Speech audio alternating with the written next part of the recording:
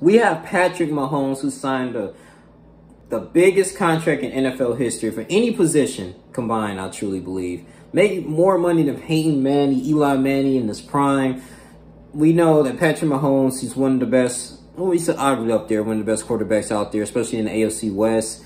As a Chargers fan, we have to face him twice a year. Now we got to face him for 10 years going through all of this. Now, I don't know if the progression is for the Chiefs, if this is going to really affect the salary cap. I'm pretty sure they still can have the ability to just give talent to Patrick Mahomes. I'm pretty much sure they sold on to him. Excuse me, they sold on to him, and you know he has been producing. I believe this is like his third year with him. Him and Andy Reid has great chemistry. 10 years is a very long time, but at the same time, man, I mean, he earned his course, he earned his way. And as the Chargers fan, we're gonna have to figure this out. We're gonna have to figure out ways to really be great with the weapons that we have, because we're going against the Chiefs twice, man. And we know that we haven't won any divisional games in a long time, man. I think since last year we didn't win any divisional games, and you have to win division games. You want to be on top of the division. If you want to have some type of competition going on, we should be competing with them 12-4.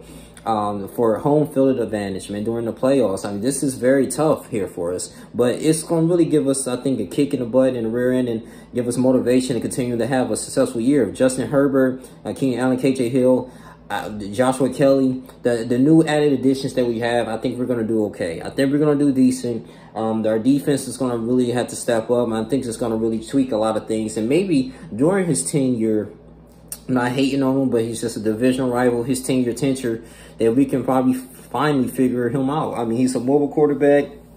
I don't know if he's going to continuously start running the ball as he get older, but I guess this is good gesture, I guess, for Chiefs fans. I mean, shit. I mean, 10 years for $503 million.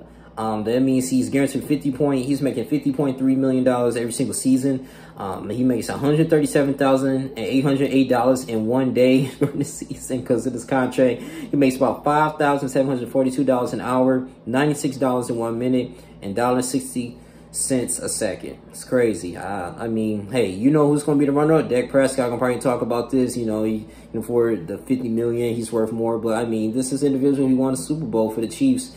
And, you know, with Tyreek Hill and everyone around him, man, I mean, they came back.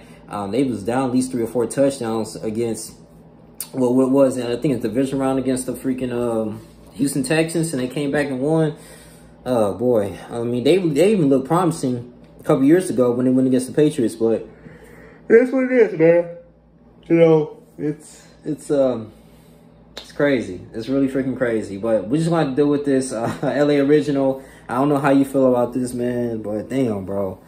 Woo-wee! For 10 years. Damn, it reminds me of John Gruden when they got to deal with here with the Las Vegas Raiders. But we went to a new stadium. I'm trying to remain optimistic, but hopefully we can figure something out, man. It's no doubt in my team. I know people in the comment section, oh, you feel kind of worried. I'm not, man. I'm just sick of us going through the rebuilding stages. I want us to finally at least have a chance to really win and take over the AFC West and get a chance to go to the bowl. That's all I really wanted to do. But we keep going through these hurdles, and this big, gigantic, enormous Nephilim contract that Patrick Mahomes signed might put a damper on it. We'll see. But it's your boy, Only Junior. I'm out. Deuces.